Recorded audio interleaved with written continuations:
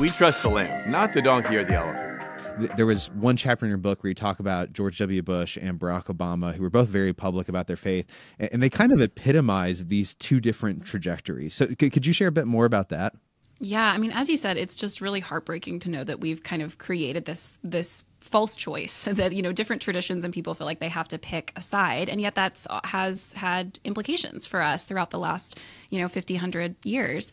I think we see it both in the way that a lot of kind of evangelical, more conservative Christians do feel some suspicion or uneasiness about being too involved in social reform work. I mean, I remember being in seminary and first hearing someone use the social gospel as a pejorative, like, oh, they believe the social gospel, which in its most basic definition just kind of means like the gospel has social implications, which, if we're being honest, both conservatives and liberals agree on that. We might disagree about what those social implications are or what institution should do them, but we all think that the gospel is not solely an individual, spiritual, personal thing.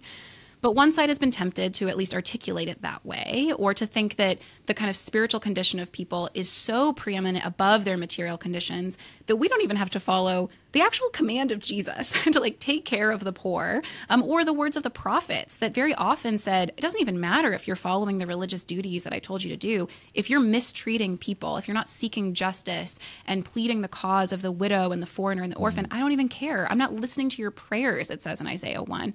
So we really did often ignore portions of Scripture. There's this incredible line from a theologian earlier in this period, John Warwick Montgomery, where he says, the liberals use the visible scissors of destructive historical criticism, this method at the time to kind of determine what parts of this are accurate historically and what aren't.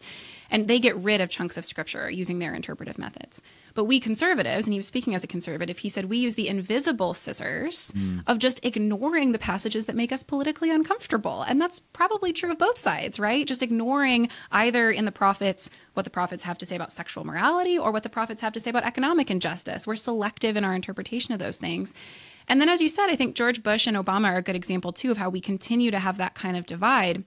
George Bush really, his main kind of public Christian presence was, I'm one of you guys. Like, trust me. Billy Graham helped me convert. Like, how evangelical can you get than having Billy Graham be the one to lead you to Christ? And yes, and so he would kind of just rely on this as an identity marker. He was remarkably silent about Christian practice or where he went to church or who was advising him on anything, which maybe that privacy is good.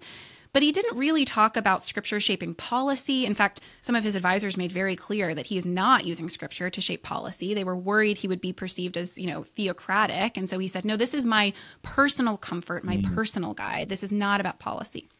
Whereas Obama became a Christian working in community organizing in Chicago, which is deeply connected throughout American history to churches who said what really matters for our response to the gospel is seeking good, flourishing communities. And that requires us to do the work of organizing politically to seek those conditions.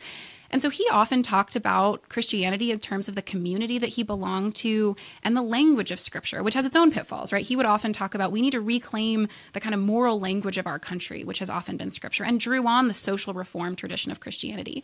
The pitfall for him could be we might use language and might use that to kind of signal to people that we're Christian, but is that really the content or the real power of Scripture informing the policies that we support? Or is it just kind of similar window dressing, whether it's identity or language? But they do, part of the reason that Obama, spent his entire presidency trying to convince people he wasn't Muslim was because he came from a Christian tradition that was different than the one evangelicals were often familiar with. And again, might have had legitimate theological differences with. And yet, our history made us convinced that they were irreconcilable, that we can't learn anything from them, that we are in opposition to them, that we can be really thrilled with this like Texas Methodist who Billy Graham converted, but we really can't find any common ground with this Black community organizer from Chicago who had remarkably orthodox language for describing his Christian faith, but might have had real significant political disagreements with the majority of evangelicals in America. Okay, I want to have some fun now and go through some passages that have been used throughout American history to various political ends, because I think it illustrates the point that we're already discussing, which is that we are all interpreters of the Bible. Even if you're not a Christian, if you hear the Bible, you've now become an interpreter of the Bible. And the way in which we interpret those passages has real ramifications for our life together. And as you already pointed out, how we read the Bible going forward. And so I'm going to go through a few. You have so many in the book, but I'm going to pick my favorites because of doing the interview. So let's start with 2 Chronicles 7:14. I'll go ahead and read it, and then you can take us to class and tell us how this has been interpreted and applied in American history. So here's the passage. If my people who are called by my name humble themselves and pray and seek my face and turn from their wicked ways, then I will hear from heaven and will forgive their sin and heal their land. Okay, so how has this been used in history?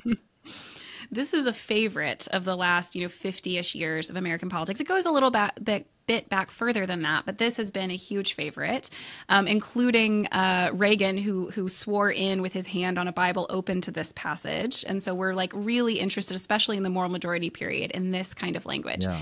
And I think it's important to say that that's become more significant than it was in the past, in part because in the period in which, the like early to middle 20th century, as a lot of more conservative Christians are becoming at least more obviously politically active, and the moral majority begins in the middle of the 20th century as like a movement for conservative Christians to seek a better government from their, perspective, according to their standards, there was a great emphasis on reclaiming a particular story about America as a Christian nation. And so, of course, you're going to go to passages that kind of talk about our community or the land and kind of want to tell a certain story about us and where we come from.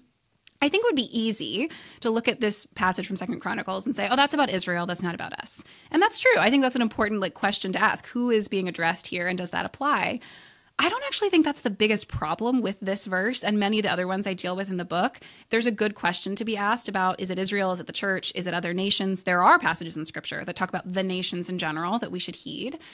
I think the bigger problem with this verse is the more insidious one, and the one that deals more with the condition of our heart than like a list of rules for interpreting the Bible.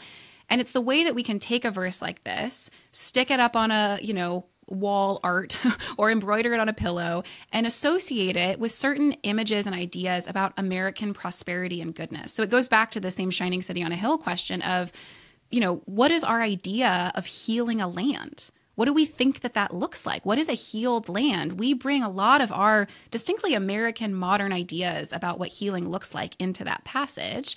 And then that really highlights why it's a problem that this is a promise to Israel and not to us, which is to say we're not promised, any earthly nation today is not promised healing, at least according to the terms that we have decided healing should look like. And so it is good for every nation to turn and seek God. It's good for communities and individuals within those nations to seek God and repent of their sins. But we as a nation are not promised healing at all. We are awaiting a fuller healing in eternity for the people of God. And that doesn't seem like a big deal. Like we're just sort of confusing terms or we're not understanding who's being addressed. What matters is what kind of end are we oriented towards? Are we oriented towards an end of the redemption and restoration of our bodies and all creation in which we live in community and God is present with God's people from every nation and every tongue? Or are we awaiting America becoming financially prosperous and militarily strong? And it's easy for us to think that we're awaiting that first. And by the way that we're formed in our political lives and the way that we slowly learn to interpret these verses, really awaiting that second. And that can be really disastrous for Christians, I think. I'm Patrick. Thanks for watching this video. If you're passionate about ending tribalism in the church and giving Jesus your allegiance, you're not alone. We have a podcast and a book. They're both called Truth Over Tribe. You can download the podcast on Apple Podcasts or Spotify. You can buy the book on Amazon. I hope you'll check them out.